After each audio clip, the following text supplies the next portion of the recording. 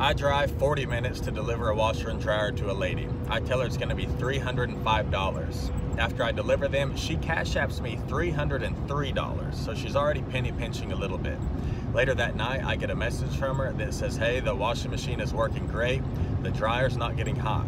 So the next morning, I drive 40 minutes and I go put a new heating element in the dryer and it's working fine.